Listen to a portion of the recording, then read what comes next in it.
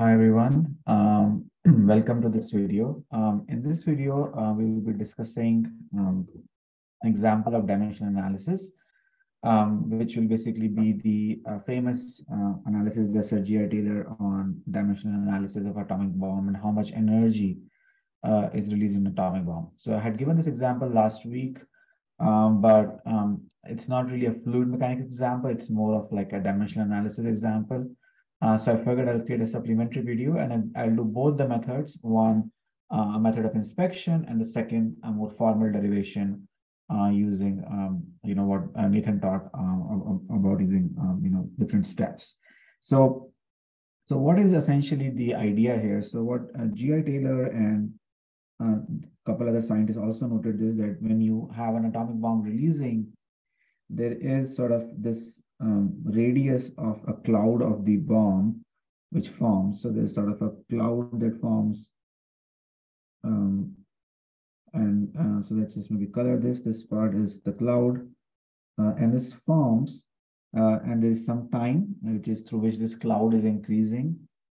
There is some energy within the bomb, E, and there is some density of the air or the cloud that is increasing.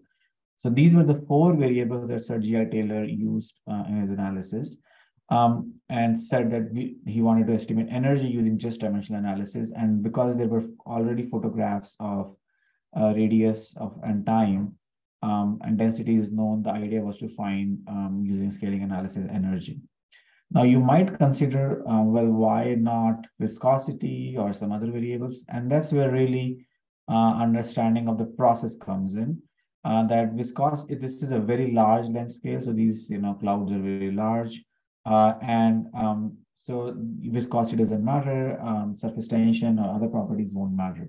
So this is the minimum model. Obviously, it's not like exact answers, but it gets you pretty close without a lot of work. Okay. So that is sort of the variables given to you. So you have energy, density, radius, and time. Okay. So we know energy. So energy is force times distance. So kg meter per second square is force, kg meter square per second square is energy. So ml2t minus 2. This is mass per unit volume, kg. So let's just write it kg meter square per second square, kg per meter cube. Radius is simply length. So meters, and this is time simply or seconds, right? So these are the SI units and the dimensions that we have. So like this. Okay. And we want essentially non-dimensional. So I'll first start with the method of inspection, just because I find that sometimes to be useful to and sort of remember. So remember that we need energy. So we can take ratios of two energies. So to find pi, oh, by the way, these are four dimensionless. So K is 4. So 4-dimensional groups. 4-dimensional groups. So K is equal to 4, 3 dimensions, mass, length, and time. So K minus R is equal to 1, or simply we will only have one dimensionless group, which we will call pi. Okay? So we'll call that to be pi. Now, how do I go about it? So I want to create ratios of energy. That's the simplest. We already have an energy, and I want to create ratios of energy. So that's one option. So we have E. We want to create something using rho, R, and time. And this is method of inspection. Inspection. Using rho, R, and time, create energy. Right? Create energy. So that's sort of the idea here. So creating rho, R, and time. How do we create energy? So we can remember that. So this is some sort of we can start to remember these things. Is that when we think about Bernoulli's equation, we think about conservation of energy. So in Bernoulli's equation, we had pressure plus rho u square by 2 plus gamma z is equal to constant, right? And these were energy per unit volume. Energy per unit volume. So this is energy per unit volume, rho u square by 2. And so u has the dimensions of distance over time, which is velocity, so distance in time. And then I also need volume. So what I'm saying is this will have the same units as rho of r by t whole square.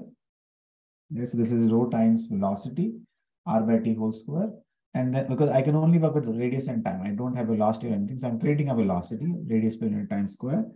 And then I also need volume again, because this is energy per unit volume and I need energy. So I'll create R cube. Okay. So essentially what we get is rho r by t whole square R cube. Okay.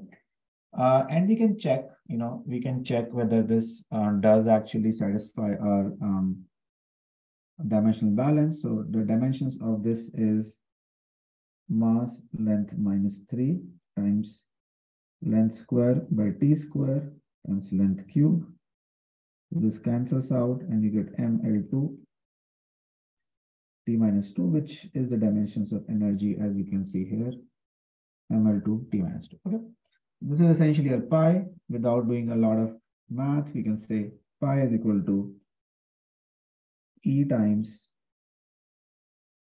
rho r to the 5 t square. Okay. Finally, r to the 5 t square. And finally, you can say, and this pi is now a function of what? There is only one dimensionless group, right? So we said pi 1 is equal to function of pi 2, or pi 1 is a function of pi 2 and pi 3, but there's only pi. So the point is that this is some constant C1, which you don't know. Finally, this means that radius, or rather, we can just, that's fine. We can say radius is equal to Et square by rho C1 to the power of 1 by 5. And because radius was available as a function of time, we could estimate, several points. There were several points. So one can estimate E out of that curve, basically one can evaluate the value of E. So that essentially sort of was an idea, and at least you can get a very good scale of what's going on in the system just by using dimensional analysis without any calculations of the mechanics of the atomic bomb or anything like that.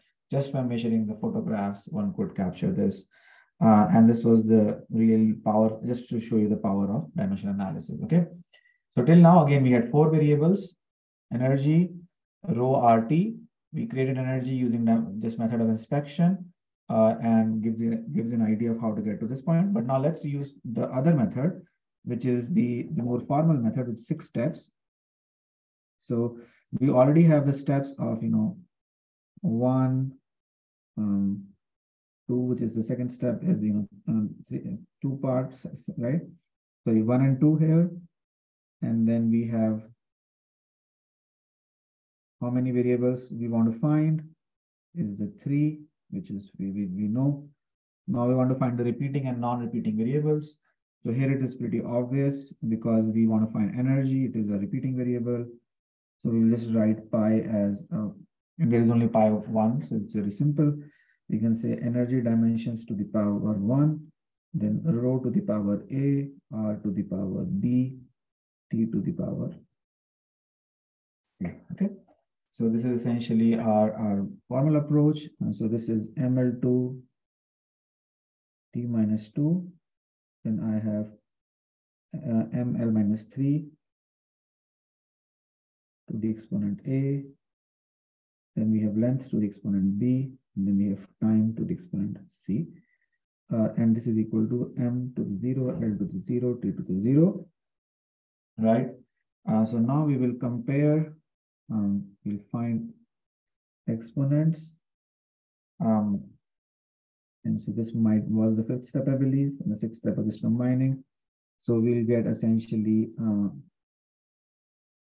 1 plus A is equal to, I believe there is no other mass, is equal to 0.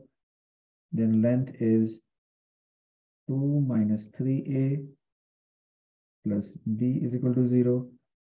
And time is minus 2 plus C is equal to 0.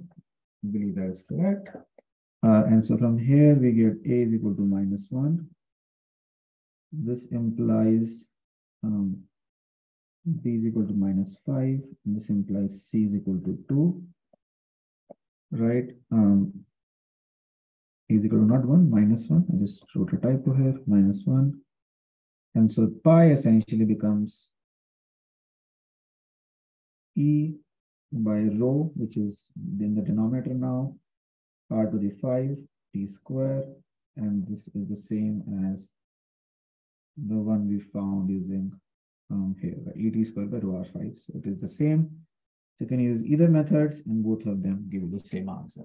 Okay. So hopefully this was a good example for you to see the power of dimensional analysis and an example of how we can find just by using dimensional analysis dependencies of how radius will change as a function of time, density, energy, and so on, and using both the methods. Okay. So yeah, so look forward to seeing you in the next video, and hope this video was helpful.